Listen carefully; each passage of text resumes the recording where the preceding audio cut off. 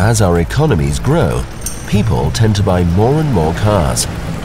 As the number of cars increases, public authorities tend to build more roads and highway infrastructure to accommodate the demand for car use, which leads to high car use levels and congestion in cities, and severe and unexpected side effects. So in many European cities, the dominant policy mindset switched from planning for vehicle movement to planning for people movement, and create more diverse ways of getting around the city or sustainable alternatives to car use. Streets are made more cyclable, trams are brought back, subways are built, to create cities that move more efficiently and sustainably. Even though traffic levels have stabilized, streets are still dominated by traffic. To improve the well-being of citizens and encourage tourism, more attractive streets and pleasant public spaces are needed.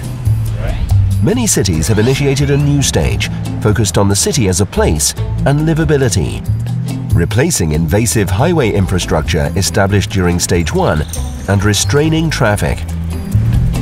How can the initial car-oriented stage be shortcut? Congestion reduction in Europe, advancing transport efficiency, CREATE has the answers. Through peer learning and knowledge exchanges between 10 Western, Eastern European and EuroMed cities, Adana, Amman, Bucharest, Skopje, Tallinn, Berlin, Copenhagen, London, Paris, Île-de-France and Vienna, as well as academic research on patterns of urban mobility and car use since the 60s. CREATE has developed recommendations for tackling congestion and planning the cities of the future. Key policy recommendations include: broaden the debate about congestion, ensure it is carefully measured, use wider indicators of urban mobility and city livability, develop a wider city vision in which sustainable transport plays a key role. This will encourage place-based thinking.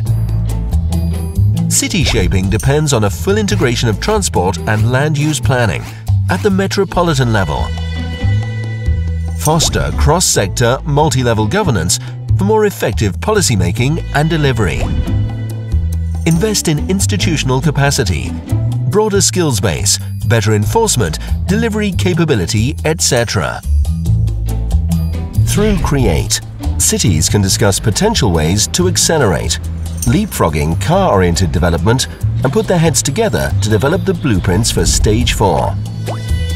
CREATE is part of the Civitas initiative, a knowledge-generating project for tackling urban road congestion funded under the Horizon 2020 budget.